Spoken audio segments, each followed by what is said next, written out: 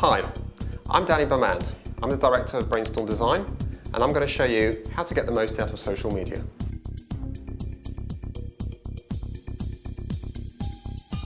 An HTML email is different from regular emails. It's a much more visually attractive format. It's got pictures and it's got graphics in it, and it's much more likely to be noticed by people who open it. Now, you don't have to be a graphic designer to design one, because if you use any HTML email service, they give you templates that you can use that take about 5 minutes to set up. What I'm going to do is show you how to set them up. To send out an HTML email, I would recommend you use a third-party email service such as Constant Contact. Now, Constant Contact is one of the most popular services. There are actually hundreds of services out there you can use, but I'm going to show you how to use this. So firstly, log into your account.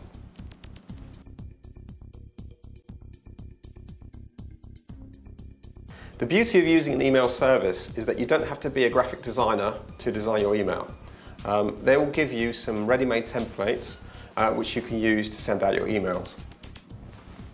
Okay, so to create an HTML email, click on the option Create an Email. Come up with a name for your email. It doesn't really matter what you call it. This is for your benefit. Your recipients won't see that name. And you'll then be given a whole selection of templates to use, all designed for you. You can even choose the color of the template. You can choose how many columns it's got in it. So just find what you want. Choose whether it might be a business email, it might be a social email. In this example, I'm going to use the Facebook template because I want to tell people that I'm on Facebook. Select the template. Here's where you choose the subject line of the email. Now you need to come up with a punchy heading because your recipients are probably getting about 100 emails a day, most of which they delete. So you need to really have a subject heading that really stands out. You need to put the from name so they know who it comes from. You also need to choose which email address you're sending it from. You'll now be taken into an editor. Now it's a very, very visual editor, so you don't have to worry about any design. You just go into any section of the email and you click on the pen symbol and you can type away and edit the text. You can also put in images, bullet points, links, whatever you like. It's like using Microsoft Word. Save. As well as a visual version of your email, you need to also create a text version because some of your recipients will not be accepting graphics. For example, some of your recipients will be receiving their email on their phones and they'll have a slow internet connection. They'll only want a text version of your email. So make sure that you've got a text version. Make sure that the text corresponds with the text on your graphic version and click on Save. Before you send out any email, make sure you preview it. Click on the preview button. It will show you what the email looks like. And then type in the email address that you want to receive the preview at. Check you get both an HTML and a text version of your email, and don't send it out till you're absolutely sure that you're happy with the preview. Now, once you've created your email, you need to actually choose who you're going to email it to.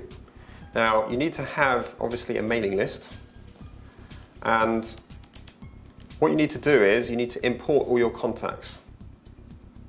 Now, if you've already imported your contacts, you can choose the mailing list you want to send your email to. If you don't yet have a mailing list, you need to go and click on your contacts. Now, at this stage, you can either manually add contacts or you can upload your contacts from a list.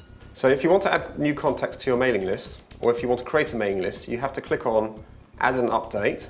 You have to agree to the terms. All email programs are pretty strict. They want to make sure that you're not sending any spam to people, you're not emailing people who don't want to receive emails from you. So you have to verify that these are people who you've contacted before and they consent to receive emails from you. You then have a few options of how to add contacts. You can paste an email address here, you can manually type in an email address, or you can even import the email address, which is often the quickest way to do it. You may have a mailing list on Excel where you've got a list of names, you've got a list of email addresses, and all you have to do is just choose the file and import it, and Constant Contact will then import a whole list of names and email addresses. So once you've updated your mailing list, make sure that the name and address of your organisation is correct, finish off, and The final thing to do is select the list that you want to choose to email to. So I've got a list here called General Interest. And finally, schedule the email. Think about this very carefully. You can either send now, in which case it will send the email out to us immediately, or schedule it for a particular time. It's often a good idea not to send an email out at the beginning of the week or the end of the week. The beginning of the week is a time when everyone's just come into work and they've got a load of emails to check through, so they may not notice your email. At the end of the week, everyone is off for the weekend, so they may not bother reading your email. So try and think of a time. I often think that midweek is a good time to send emails to people. It's more likely that they will actually open and read your email. So once you've scheduled, once you've clicked on Send Now or schedule the date, just scroll down, click on Save, and your email will go out. And that's how to create an HTML email.